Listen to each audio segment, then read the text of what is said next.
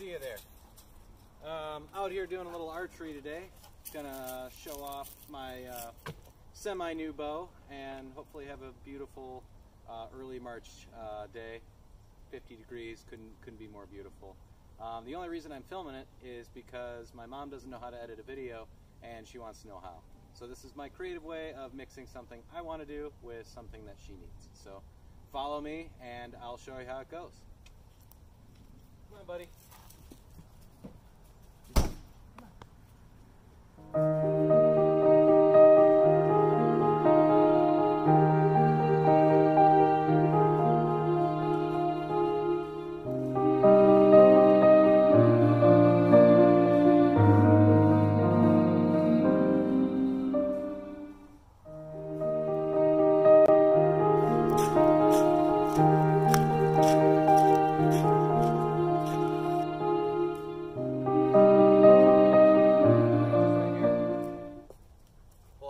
I think we've reached the range.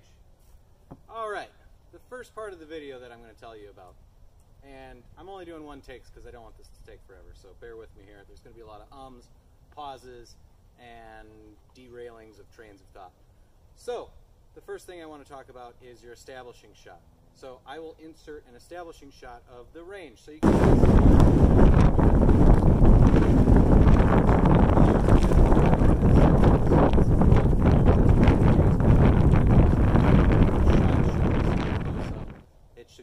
medium wide to an extreme wide or something like that, unless you're doing something experimental, but don't worry about that. The next things you're going to do, we're going to return from the establishing shot to here. The next things you're going to want to figure out are inserts. So if you're talking about something, so for instance I came to the range today and I brought my bow because I want to do a little bow practice. Now I have a diamond edge bow, and this is precisely, as I open this I would change the shot and show you close-ups of the diamond bow and some cooler things about it. Now, of course, I'm not moving the camera.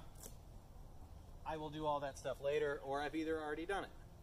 Now, the next parts, I'm just going to show you some different shot examples and how things can work together. I'll, use some transitions, probably stop the narration from this point on just because it's going to take way too long.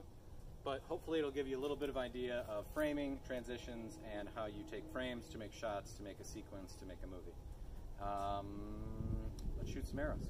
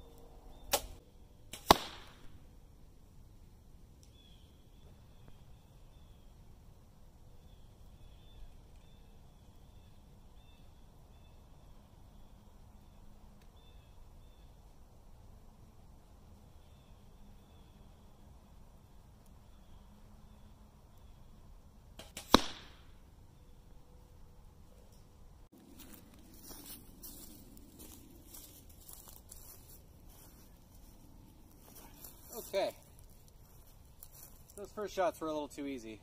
I haven't been shooting that great today, but we're going to try something a little bit more difficult, and it'll let me do a couple more inserts. Now, when I increase the distance from my target, the first shots were probably only about 15-20 yards. Rarely ever going to get that close to a deer. You might do so with a turkey or something, but more realistic is like the 40 yards, 50 yards range. I also think it's just a lot more cool if you can hit stuff at 50 yards to 100 yards. So this is closer to 40 yards, I would say. The arrows are going to take a lot longer, so I have to compensate for how much they're going to drop. So on the sight, I've got a green sight, I've got an orange sight, and I've got a yellow sight. And those are going to basically tell me which distance I can hit. So the green sight is going to let me get into the 20-yard range. while the orange is what I'm going to be using now to hit the 40, and the yellow is probably more like 60. I rarely use the yellow because I'm not that good. But let's see if we can even hit the target. And I will set up a camera at the other end and redo this, so the shots that you're seeing close-ups are actually not these shots, but that's just because I only have one phone right now.